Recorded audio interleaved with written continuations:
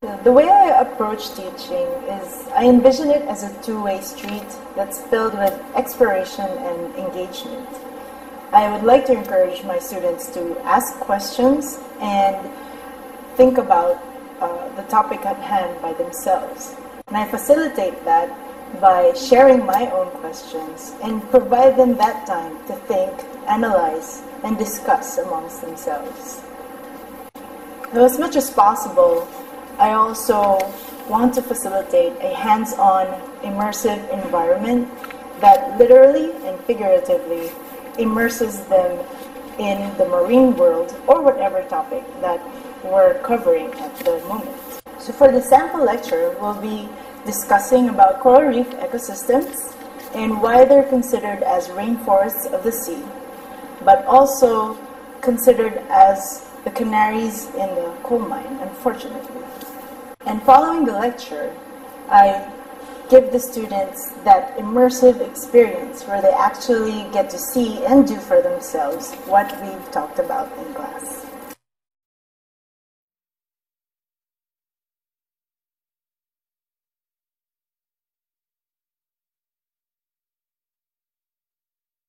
So yung first na gagawin natin is just to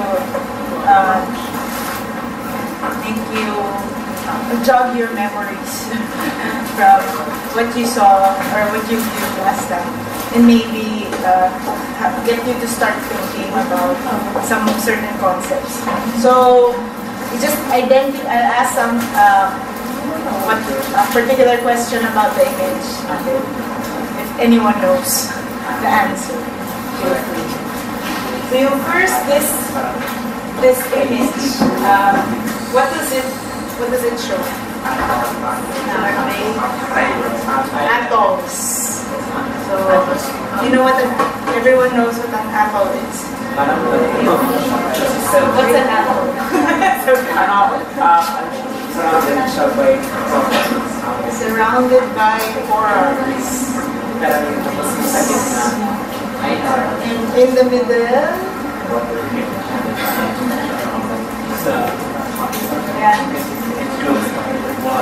Enclosed body of water. Okay. Other answer? What is an atoll? So meron siya, may concept yung atoll surrounded by coral reefs. Yun yung concept. Binigay na concept. Ito, ano to?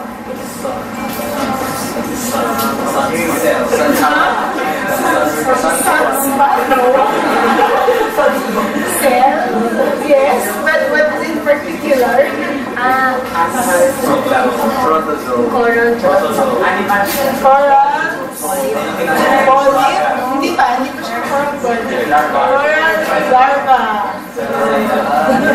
So baby coral, well, it's still floating.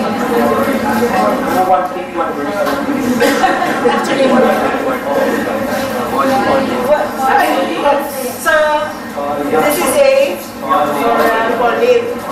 What's the brown coloration? Algae? Coffee algae? What's algae? Any specific term? Zooxanthellae.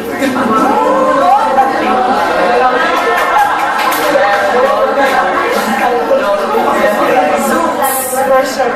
Zooxanthellae. So ito, ano nangyayari sa picture na ito? Nasa lang kamay nyo? Meron kayong last answers?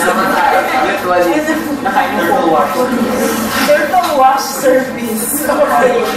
So, merong the cleaning process in the reefs and naging mutualistic relationship between organisms. In this case, yung actually kind of Insani-dory. Green dory. Hindi. Dory ng kainin mo. Kumakain ng algae, tsaka parasites sa body na.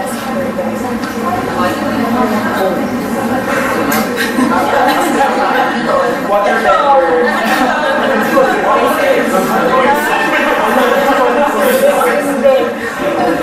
Ano yan?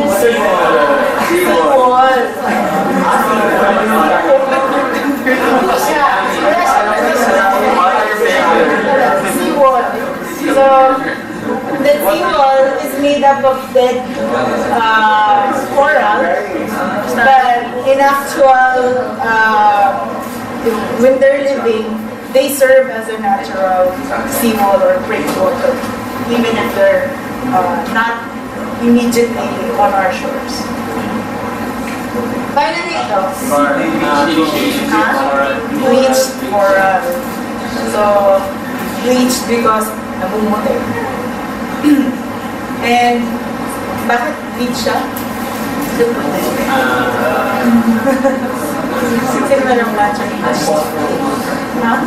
Phosphorus. Ano yung nangyari sa kanya? Bakit siya namunti? Ano yung nawala sa kanya? Ha? Fresh? No. Actually, pwede kang buhay ang coral kahit na bleached. Pero ano yung nawala sa kanya? Ano yung nakita niyo kanina? Algae.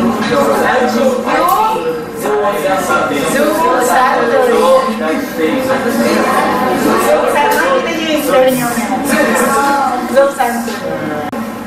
So yung pictures na yun shows basically yung two different perspectives of coral reefs. And in terms of a large scale from space, yung atoll, and then from the tiny larvae coral that builds up those big structures, and all the different species and interactions that you could possibly see in coral reefs, very diverse area. But now, it offers a lot to humans in terms of function. Natural breakwater, for example, but it's quite threatened already in terms of many anthropogenic activities. So, including climate change, and that's part of the reason why corals bleach. So, yun yung titingnan natin in more detail dito sa talk na to. And if you notice the title, Coral Reefs, Canaries of the Ocean. Alam niyo naman yung canary. It's a bird. So, think of bakit ko tinatawag na canary of the ocean coral reefs.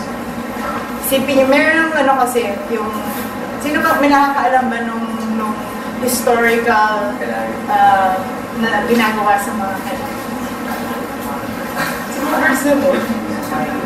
Ano yung ginagawa sa kanila? Ano? Ginaano? Ha? Kaya rin mo? Sa mines, di ba? Anong ginagawa sa kanila? Parang pag sila po yung early warning na yung air quality sa loob. So, early warning for the air quality sa mines. Kasi kung na silang mamamatay, baka merong poisonous gas in the mines. So, whether carbon monoxide, other poisonous gases. So, the miners used to bring the birds to be an indicator that if there are poisonous gases. Because they're sensitive to those. So, think of the coral reefs then in terms of that analogy.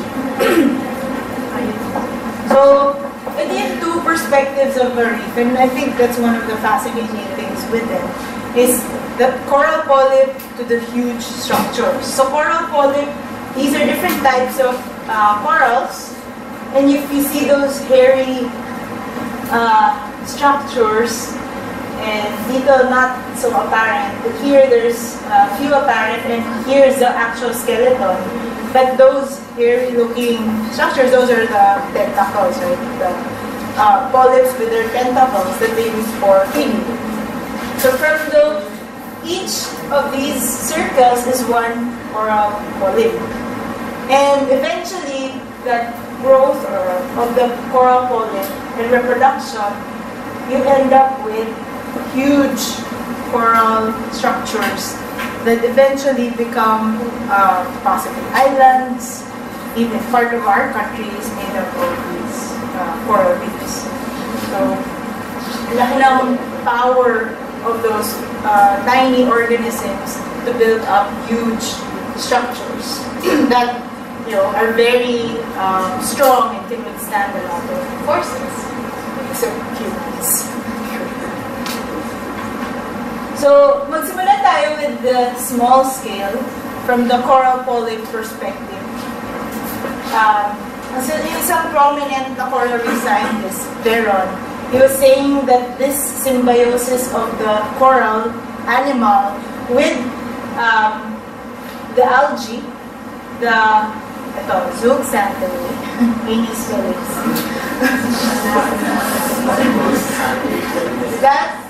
that is the best, that was one of the best achievements or great achievements of the corals, and that allowed them to build these reefs.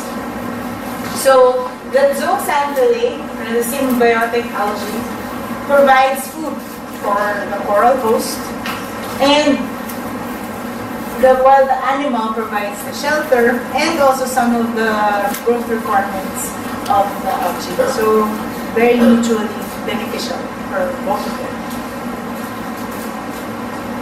So corals can be both primary producers because of the zooxanthellae and carnivores. So they're carnivorous because of these tentacles. They filter out plankton as well.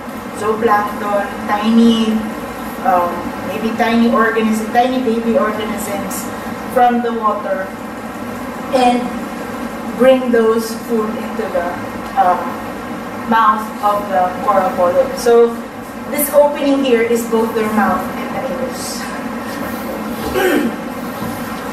And so from polyps to reefs, those corals that you see, even this small, are composed of tens to hundreds of thousands of polyps. And they can grow to very big size, certain species, or carpet a whole big area with their growth. They achieve great age, so we'll talk about that later. Produce enormous quantities of larvae, baby corals, and you can think of the coral reef as something like a net that filters the water for food. Yung parang net of mouths. Kasi parang itong mga mouths na to, na nagfi-filter ng tubig, tapos nandun siya sa, di ba, edge, sa may reef. Tapos parang siyang isang malaking net na nagfi-filter ng tubig that surrounds it. So how do you build the reefs? And we then think of how fast corals grow. So this image shows a type of a reef structure. So, buong coral reef yun na ginawa no coral. For scale, isang speedboat to. Siguro mga 25 foot long. So, how fast do corals grow? Yung massive corals, yun yung mga parang boulders, they grow relatively slow, about 0.5 cm to 2 centimeters per year. So, anong 2 cm? 2 cm per year. Hindi masyado makita na. The branching corals, they can go up to about tens of centimeters per year. So, ito yung mga mas thinner branching or the more robust branching corals. So, yun mas mabilis silang outgrow. 10 centimeters or something. So, kanyari, makakita kayo na coral na from here to here ang diameter. Spherical na diameter. So, mga ilang years old na yun. Kunyari, massive coral na more, mga 2 meters. Sabihin mo na, 2 meters in diameter. 1,000 years. Ang dami. 100 years. 1,000. Hindi, 100. 2 millimeters. 100. So, matanda na. It's, yun nga, so sinasabi ko, well, pag pupunta kayo sa coral reef, marami doon, well, depende, if it's still a healthy system, some of those are still big, then you should respect your elders, for sure.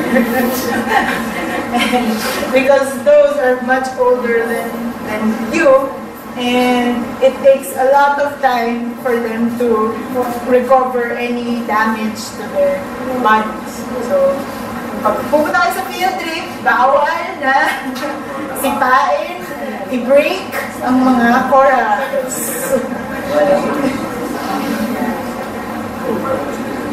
How do they grow? Mainly through that asexual mode. Nakikita mo yung coral polyp, they bud out new polyps. Some of them can fragment, parang land plants, diba? Mga orchids mo, pwede mong putulin, tapos, or gumamela, and then you can replant. So it's the same with some species of corals, most species actually of corals, especially the branching types. You can just break off a part and then they can reattach in another part of the reef and form a new colony. Sexually, they also undergo sexual reproduction, and most of them fertilize externally. But there are some species that have internal fertilization. So yun nga yung actually dilemma for many of the benthic organisms on the coral reef, particularly for corals, the reef-building organisms, because they can't poop. So they can just say, oh, it's time for reproduction, I'll find mate. If you can't move, what they do, ano yung naging solution ng corals for this? Ganun na lang eh. Ha? Spawning na, ano yung term? Ano? Ha? Starts with an M? Mass spawning. Mass spawning or synchronized spawning. So, para sila. So, synchronized mass spawning. So, lots of species of corals, para sila nagkaroon ng, they evolved to have some sort of agreement na during a particular time of the year and a particular time of the month and week, they will produce their gametes. So, males, females will put out eggs and sperms, and external fertilization will happen in the water column. So, usually that occurs during warm part of the year and during the tidal cycle when the movement of the water is relatively small, so neap tide. And that's to maximize the probability of fertilization. So it's probably not a good idea unless you really want to see it to go diving during this time period. So this patch of water here from the area photo of a slick of eggs and sperm in the water column. So I'm just thinking of the dive ko.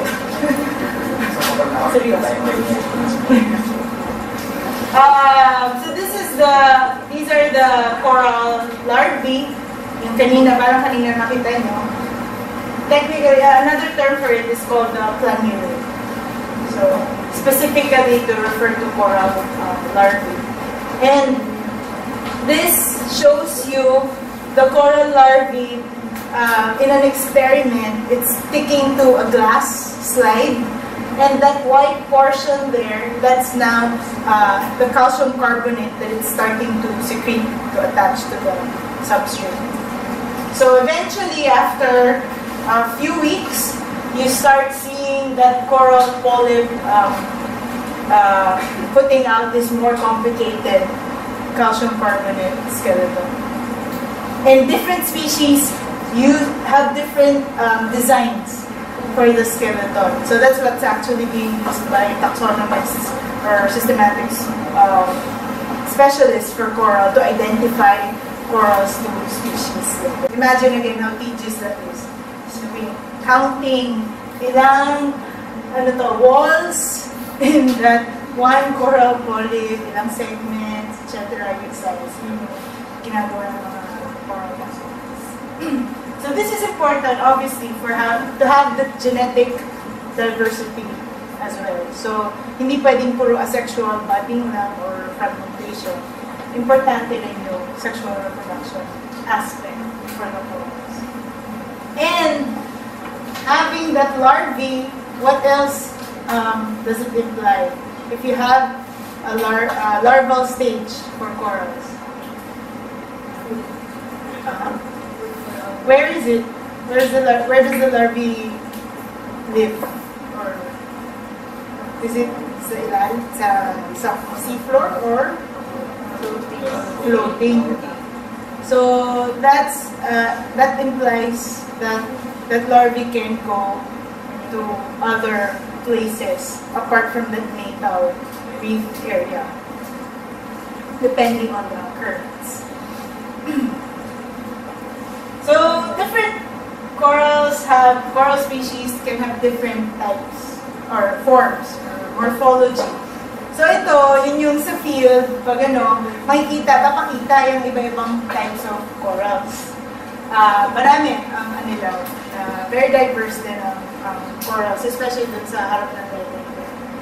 You have here the folios. Bakit kaya folios? Masyang leafy, parang lettuce, flowery formation. Foliage. Meron kang, ito yung branching na corals. And then you have massive or submassive, depende lang naman yung size. Yun yung mga mas bilog lang or subspherical.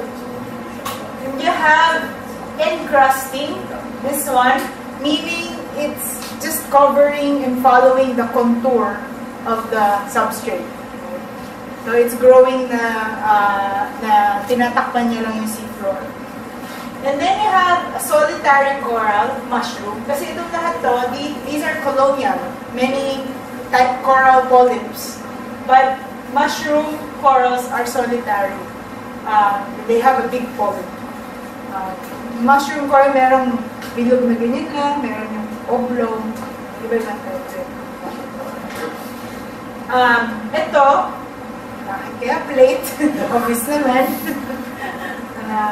Kasi flat siya. So, sa tingin nyo, saan nyo makikita yung plate corals? Sa malalim o sa mababaw na malalim? Kasi, minamaximize niya yung surface area na pwede makakuha ng ilaw. So, merong rational bakit ganyan yung form ng mga corals. Mas makikita niyo yun. So, ito yung recipe. Para sa coral leaf. Gusto yung mga ng coral leaf. Ang recipe. Adobong coral. You have a certain amount of salt para hindi masyadong matabang.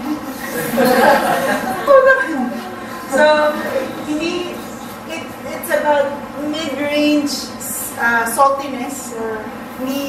Merong mga corals that can thrive in very, very salty conditions like those found in the Red Sea, Mediterranean, but they're specialized for those conditions. And the more typical is around 25 to 35 parts per thousand. And then, of course, you have to heat them, but not boil them. So they want to have this around mid-range warm temperature.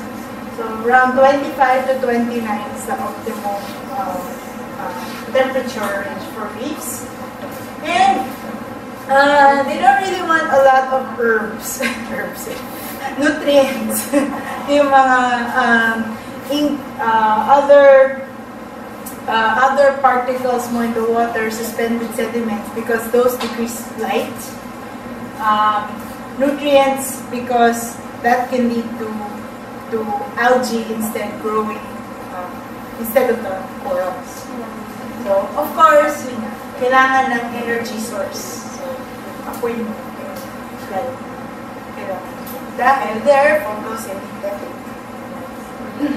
So, all of this, you combine that recipe, where do you expect to find coral reefs in the world? So, tropical, subtropical areas, warm enough, clear, usually medyo clear waters. And shallow with enough light. So typically between 30 degrees north and 30 degrees south, this is your distribution of coral reefs around the world. Although, meron naman nakarinig ng cold water reefs, deep water reefs. So they've been seeing some of those in Norway, mga upper, very cold countries. But the corals there are, diba, two modes of feeding sila. So in those deep reefs, do you think they'll be primary producers or more carnivores? Carnivores. So yung ganun species, they switch to the more carnivorous. Yeah, they can still function in the certain way. But it's, hindi pa sure kung ganun sila extensive compared to the ones that you find in the shallow. So, kanina, yun yung from the coral polyp na perspective. Ngayon, pag-isipan natin yung reef from that large scale. So, ito yung reef that builds up this island, and ito yung current na existing na reef around it. So, kung isipin nyo yung isang reef area, marami siyang zones. So, meron tayong idealized zone. Kung kunyari naglalakad ka, magsa-snorkel, ano na kayo, expert snorkelers. Or gusto niyo na mag-explore, diba? May life vest, or may boat na tinutong kayo sa likod for some reason. Pwede kayong galing sa shore. Imagine nyo that you're snorkeling from the shore all the way to the deeper part. And there's a coral reef area in the middle. So, from that shore, what you see, actually, ito yun. So, kunyari, meron kang, you're mag-explore kayo, galing dito, pupunta dito. Wow. So, you start off here. This is the lagoon. So, you see it's dark blue because it's deeper and usually sandy or medyo muddy na portion. And wala pa masyadong corals dyan. Maybe one or two, just a few here and there. And then you start seeing this. Ito na yung tinatawag na may mga patch reef, reef flat area where you start having more dense patches of corals. So in that zone, it's still shallow. There's a lot of light, but there's also a lot of sediments because it's shallow, medyo can be turbid because of water coming from land, and possibly nutrients. So, tapos medyo sandy pa, so hindi pa ganun ka okay yung substrate para makasettle yung corals. Kaya hindi pa talagang dense yung corals mo sa area. Pagdating mo dito, yan na yung tinatawag na reef crest zone. And dyan, ano yung puti-puti na yan? Yung waves. Ito na yung nasa likod ng waves. Ito yung nagbe-break yung waves. Yung puti na part na yan. So, that's the part that gets all of that wave energy, and yung seawall mo na coral reef breaks the wave energy. And so, hindi maabot all the way to the back and to the shore. So, dyan sa part na yan, nagbe-break yung reef, yung waves. Magta-drive ba dyan ang branching na coral? Ano mangyayari na sa kanya? Mababali-bali lang. So, meron namang ilan pa rin branching process, but especially in the areas with very strong wave action, you'll see ano yung form na pinaka-hardy. There's massive, ano pa? Isa pa. Encrusting. Kasi nandun lang siya nakakapil sa ilalim. Mababa yung profile mo. So,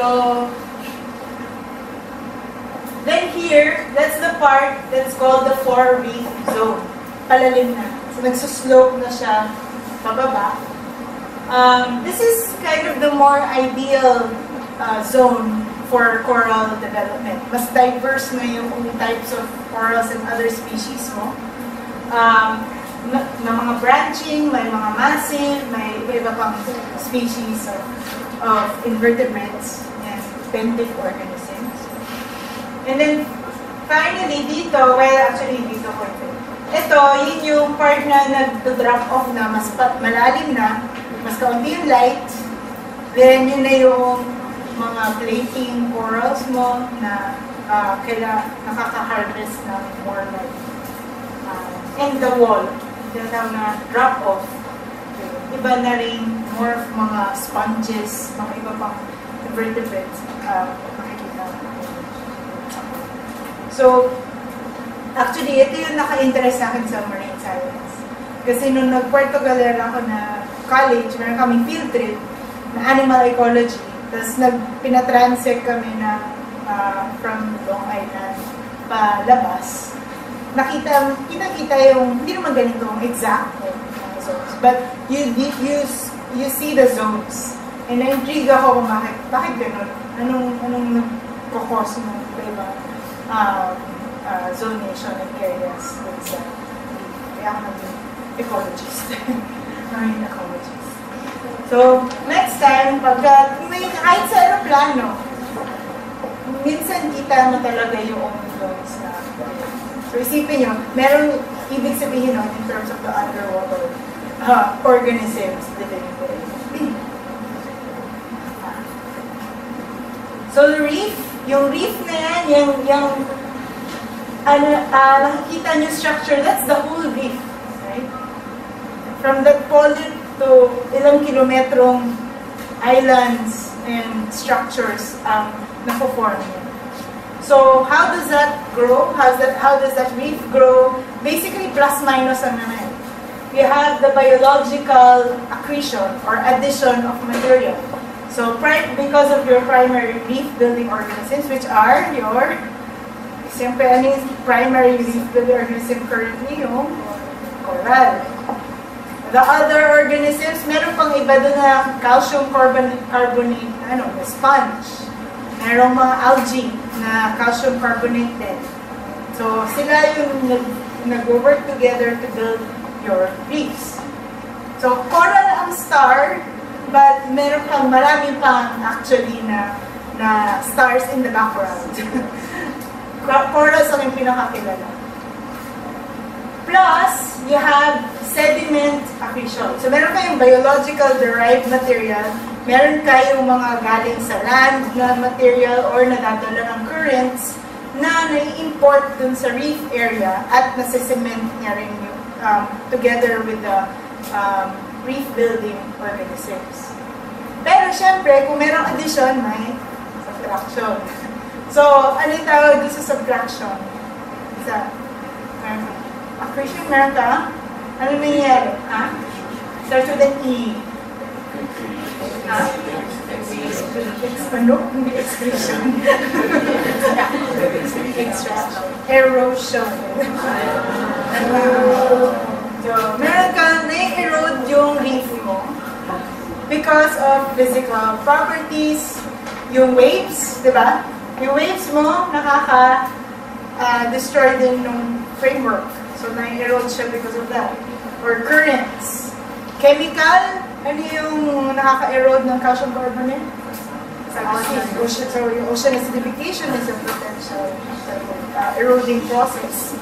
And meron din your organisms. So, example of yung nag-erode sa sea urchin. Tapos ano yung fish na kumakain? Coral fish. Yun, nag-erode dyan ng reef kasi kinakain niya yung framework. So, maraming iba-ibang worms. Yung mga nagbaburrow dun sa corals at framework, those erode the reef as well.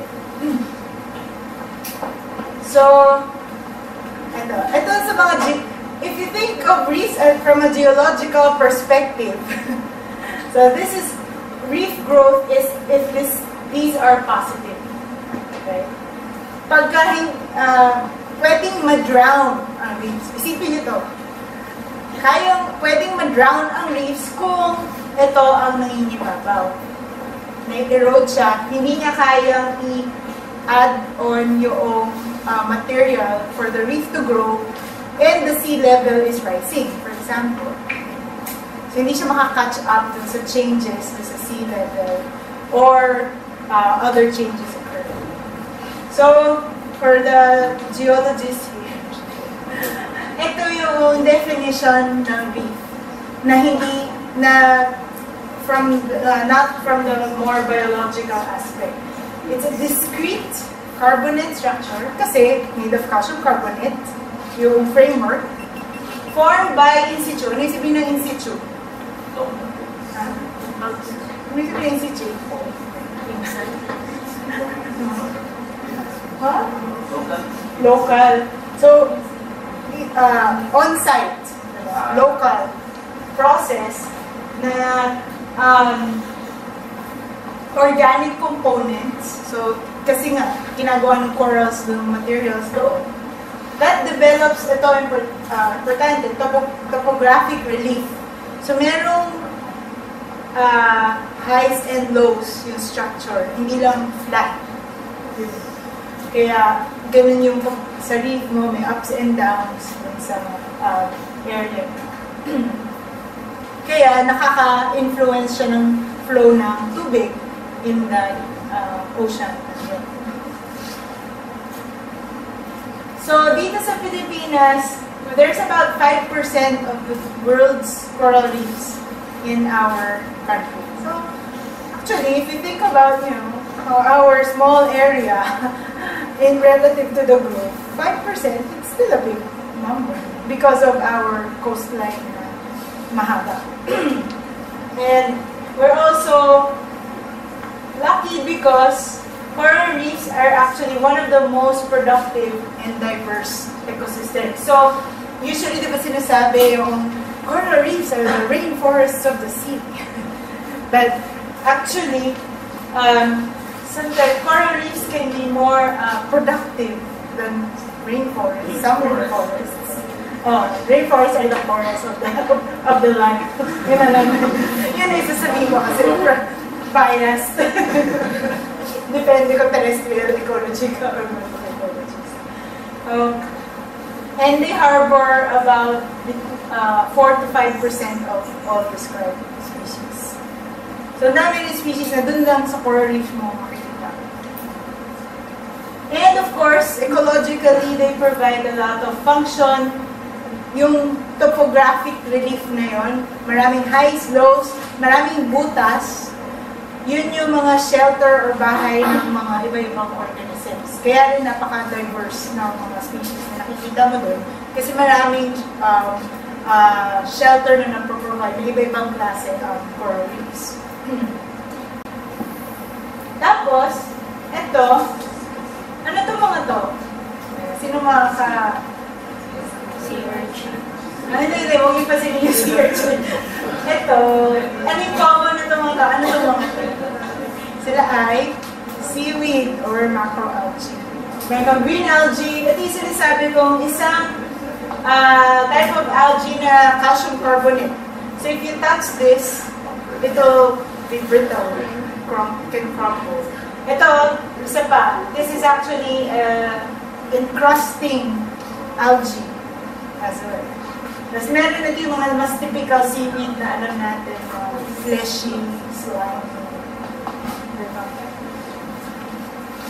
Ano pa yung iba mong makikita sa reef? Sino may alam nito? Sponge. Ano yun nandun sa video that you saw? people. The shrimps that are like ants, diba?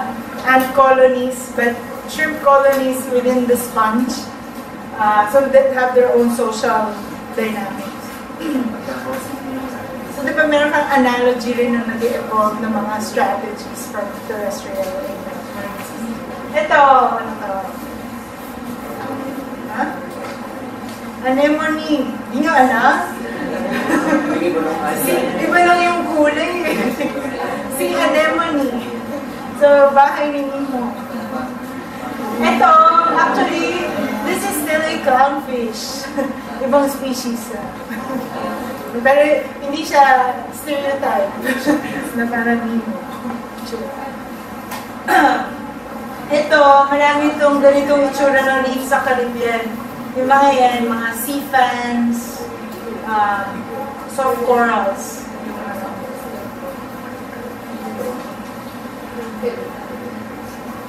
Ito, ano to? Sinabi ko yun. Ha? Ano siya? Ano to? Ito? Yung kumakain sa coral? Crown of thorns. It's a starfish. Crown of thorns starfish that can eat a lot of coral.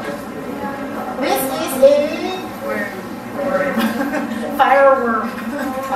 Yeah, huwag yung hawakan niya. Makati. One of the eroders in the coral system. Ito. Ito. Ano siya? Slug. Okay, sea slug. Pero, sea slug yung general. Meron yung mas specialized na term for this species. Ano yun? Meron. Na-mention ko yun eh. Nudibranch. So, they are a type of sea slug. So, ito, ano yun parang cone shell na gastropod. So, ito, alam niyo na alam. So, these are the more mobile ones, although still slow. And then, of course, the invertebrates. And then, we have the vertebrate organisms on the reef. Ito, ano to? Sisnake. Sino na nakakita na ng sisnake? Saan? Anilaw. Oo, Anilaw. Actually, may nakikita ko. Saan ba yung sisnake? Saan pang sighting yung nakikita? Baler?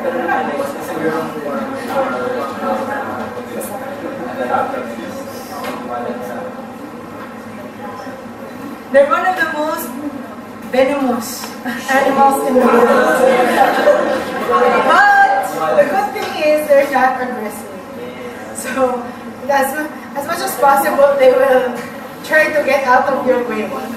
Unless corner mo, of course, if you try to do something. But pag kasinan, there's a lot of sea snakes on these islands. Ito, alam niyo kung ito? Ang lalamang barakuda. Of course, ito. Ito. Ano to? Sila yung nagsuschool na mga herbivores, diba? Natatandaan niyo sa video, yung in-overpower nila yung nagpa-farm na nagpa-territorial na isla. Meron kasi na herbivores na nagpa-farm. So that's why they protect their territories and try to cultivate yung mga algae in certain area. Ganyan. But then these come along and then overwhelm them and try to eat the plots of algae. Ito.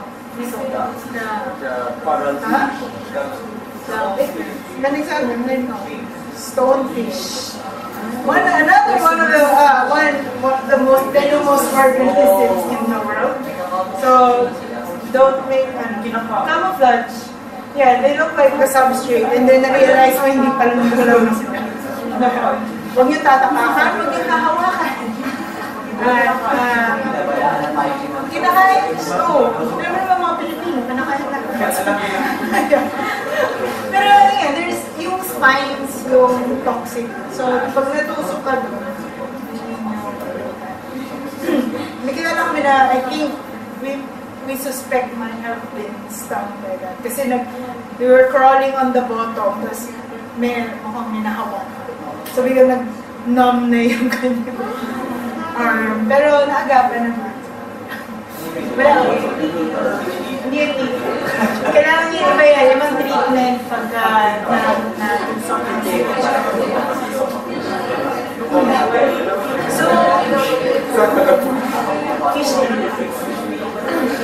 So, diba, Pilipinas is the most diverse, one of the most diverse areas for coral reefs in the world.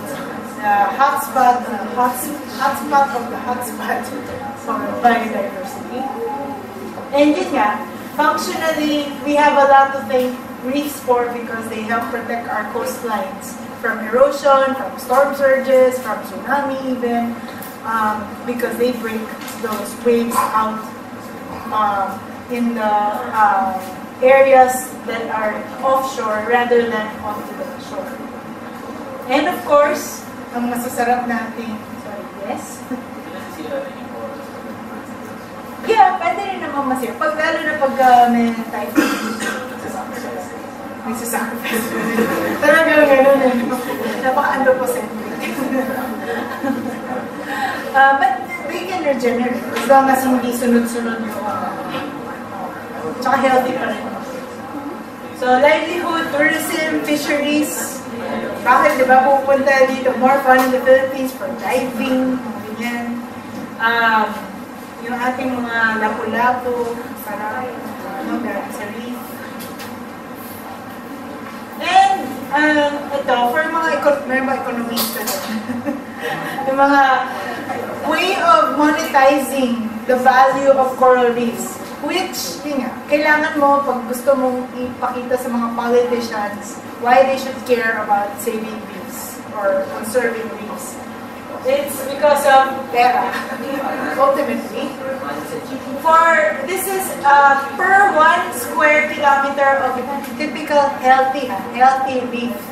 So, for fisheries, whether export or consumption, tourism, coastal protection, all of those functions, if you put values onto those, what you end up with is around 31,000 to 113,000 annual revenue dollars. So, per 1 square kilometer, kung 50% of about 27,000 square kilometers ang healthy, then multiply that, then you would have about 1 billion contribution of reefs to our economy. So, nga lang, yung mga protection, aesthetics, biodiversity, medyo mahirap yan i-grasp kasi tourism, yes. Fisheries, yes. Yun yung mga madaling i-monetize. But the rest, it's a little more difficult. But still, real. So, let's just take 2 minutes. Just think of one threat. What is one threat to coral reefs? How that threat happened, or what's its source, and how what is its effect on the reef, and how potentially you can mitigate or prevent that from affecting. So 2 minutes out. Volunteer? Anyone who wants to share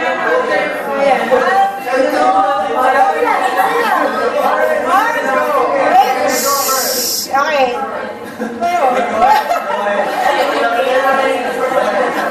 One. So yeah, first. What we thought of was people taking the corals as like souvenirs, because you have a lot of people who are taking the corals for sell them partly because they don't know that how harmful it can be, and second of all, because it makes a lot of money. There's a lot of demand for it. And if you're at the beach side, you go to the souvenir shop, they have corals. Sweet, okay. They don't realize that they're taking the corals over and over to the point that it's actually damaging the ecosystem. But if you can control it somehow, either by policy, by making the practice legal, or even just controlled, then maybe that problem could be solved. There are some measures for the corals.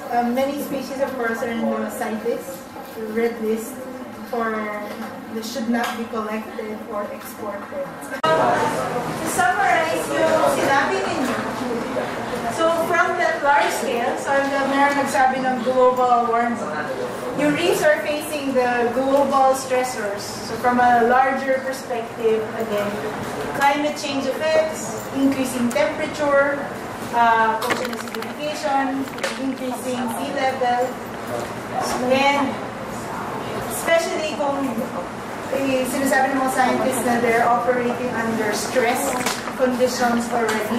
So if you stress them even more, mag-break down. Ito ang nangyayari pag bleaching. Bleaching because of high temperatures. So yun yung in relation to climate change. So ito yung normal. Zooxanthellae are expelled or namamatay pagka nag-bleach yung coral. Masyadong matagal yung warm temperatures in the water. If that warm temperature kung medyo na-minimize or bumalik sa normal after a few days or weeks, that coral that was bleached can recover. And yung zooxanthellae babalik din. Tatanggapin yung but kung masyadong prolonged yung stress, pero mainit talaga, that can lead to the coral not recovering. So ito yung mga itsura na ito. Kawawa na ito. Ako yung kumuha niya. Kasi sa site ko, may pa-consult talaga.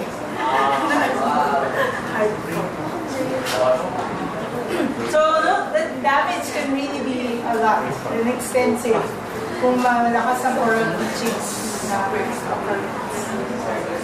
and then of course, andun yung global, but you can't forget the local. So yung dynamite fishing, harvesting, illegal harvesting of corals, and other mga ornamentals, and pollution, sediments coming from the land covering your corals. Yeah. Crown of thorns, disease, possibly from pollution, over any sort of urban harvesting of fishes. So, all of those, mas controllable from the local side. Still mahirap, pero at least yun yung mga pwede natin gawa ng paraan. Kumpara mo dun sa global na medyo mas mahirap na i-implement. And finally, marami kasi nagsasabi doom and gloom daw mga coral reef scientists. Mamatay na mga corals. 2050, wala na tayong coral reef. Ganyan. Pero, ito, pinapakita ko sa slide na to to give hope. Na, isipin natin ang reef, hindi coral na reef necessarily. Just reef na ecosystem have existed for a very, very long time. Dito pa sa may Cambrian period. Pero hindi sila made up of corals. They're made up of other organisms like cyanobacteria, mga mollusks, or gastropods. So, dito lang sa more recent na dumami yung what we know as coral reefs. So maybe in the future, if there are coral reefs, maybe some species of coral will be hardy enough and survive all of these stressors. Or baka susunod shellfish reefs na yung iba na naman type of shellfish magsusurvive. But most likely, considering how these structures have survived through all of the millions of years, reefs na iba-ibang types, alam meron pa rin tayo makikita some type of reef. Tanong lang anong klase? Coral ba? So yun, sayang. Or baka yung coral reef nandun na sa polar areas. Wala na sa atin doon, masyadong mainit po sa tubig namin.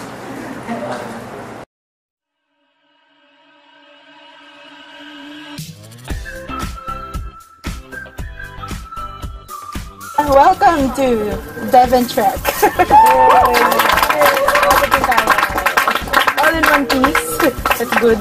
And hopefully magstay yung weather na slightly cloudy but calm conditions all throughout the day.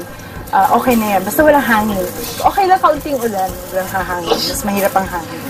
So, yun nga, maraming activities kayo ngayon gagawin. And so, pace nyo lang sarili nyo. Tandaan nyo, huwag kayong ma-dehydrate. Yung sinabi ko sa class na remember yung sunblock. Dahil kahit na cloudy, there's still a lot of UV that's going around. And so, maraming tubig. Just remember to hydrate always. Okay, so yung, kung napansin nyo, actually hindi to island. It's still part of the mainland ng Luzon. It's just that it's inaccessible to land. So we had to go by boat. Kita nyo, puro talaga steep na mountain area right next to the coast. So that's typical of this area in Batangas, Mabini. Yung mga kalatagan, ganyan, yan yung pa yung merong mga slope na mahabang beach, ganyan. Pero dito, mountain, then steep na slope into the water, and also steep reef. So you'll see that later, maybe. So, and that's why it's very, this area is very conducive to reef growth. Maraming rocky substrates that the corals could grow on. So that went through the coral reef lecture in some form or the other. So alam nyo yung mga kailangan ng mga reef to form. Right? And anong type ng reef? I think 102 to na lecture. Anong type ng reef ito? Fringing reef. Dahil it's right next to the coastline and you can just snorkel it. So there's a lot of zones in the reef. Sino nakakatanda kung ano yun? Zones, reef zones. Reef crest, meron reef crest, meron ano yung dito pa sa part na to? Back reef, tapos may reef crest, and then forereef or reef front. Sige. That slopes, so reef slope na area. So that's actually if you go snorkel from there all the way doon, makikita nyo yung zones na yon. So reef flat, back reef, may reef flat area, reef crest, but it's not so pronounced dito kasi wala naman sobrang alon. And then the slope. So biglang lalalim doon sa part na yun. At maybe aabot tayo doon. So take note na what we'll be snorkeling in later will be waters that will be deeper than, hindi kayo makatayo. So, and it's better so you don't accidentally hit corals at hindi kayo masusugatan ng mga corals at makakasakit sa kanila as well. So, it's better for all of us. But you will have to pass through some shallow portions and we will tell you na yun nga, as soon as you go into the water, kailangan yung mag-horizontal. So, makikinig kayo doon. Okay, but we'll guide you pagdating sa snorkeling. So, that's one part of the activity. The other part is the plankton sampling. So, reefs are also very abundant with plankton. Hindi lang corals. All the microscopic plankton that you can see in the open ocean, marami rin ditong iba-ibang klase. And actually, they can be very diverse. So, mga larvae, babies ng corals, ng jellies. Kung meron kayong mga nararamdaman na kaunting sting, it's okay. Unless sobra na siyang pain, then let us know immediately. May mga sting, natural lang yan. Pag labas nyo sa water, we have vinegar. Kung masyado na siyang na-sting, then we'll put vinegar on it. At wag niyong lagyan ng fresh water because that will trigger the nematocyst. So it's worse if you put fresh water. And so you'll see what plankton are there in the water and what are stinging you. By sampling, you'll go out on yung bangka uli, get some, try to find a station using the GPS. So simulate nyo yung paano kami naghahanap ng station sa dagat when it's all water.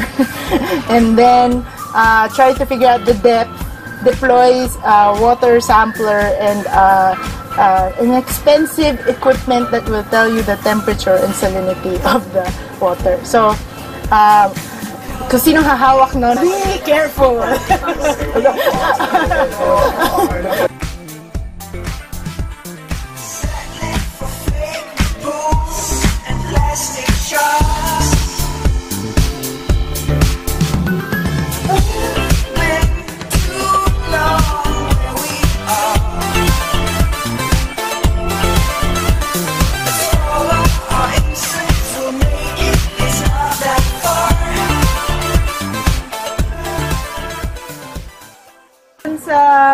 Sa plankton sampling, meron kayong isa-count nyo under a special slide that's called the Sedgwick slide. You'll be able to determine yung abundance ng certain types of plankton.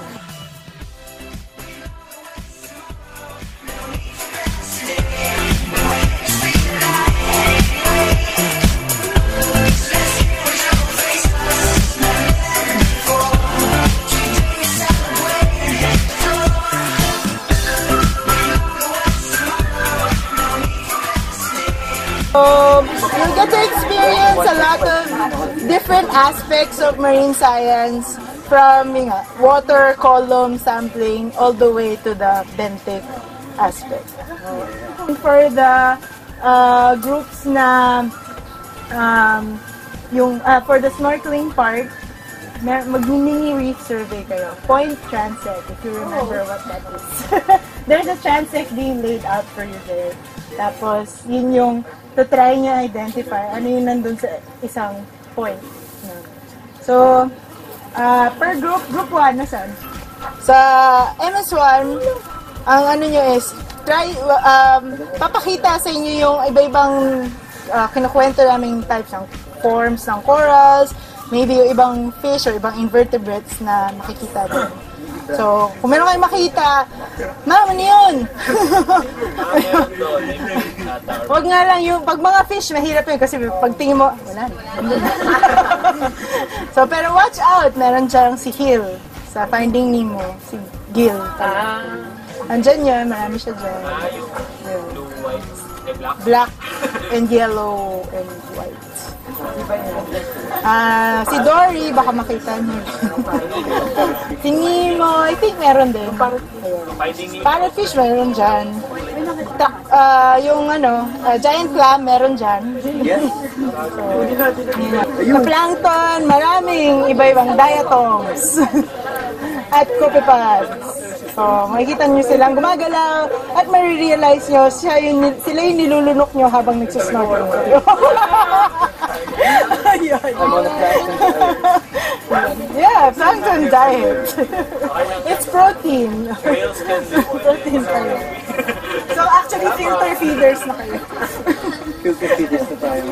Questions? Yes. What are the hazards that we must be Hazards! So, explain ulit yung pagdating sa snorkeling.